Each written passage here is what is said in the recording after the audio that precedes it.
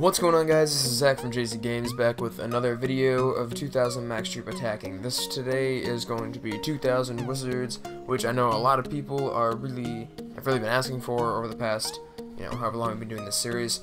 My apologies for not uploading in the past couple of weeks. I've been out of town again for 2 weeks, but from now on I am going to be in town up until school starts and throughout school. And I actually just ordered a new monitor and Xbox, so I will be able to start playing and posting videos of a couple other games.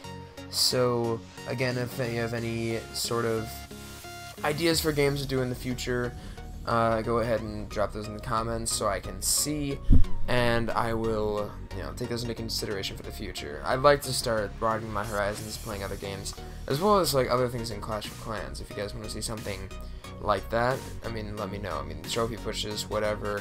My main account has a Town Hall 9 that's pretty much maxed out, so we could do stuff with that as well. So whatever you want to do. So here we have our, I think it's 500 max level wizards taking up 2,000 army camp spaces, because yes, that is exactly how we're doing it throughout this series, is 2,000 army camp spaces. We've got our classic, pretty much max Town Hall 10 here except for walls, and I'm going to start throwing in my wizards all around the base, around the sides.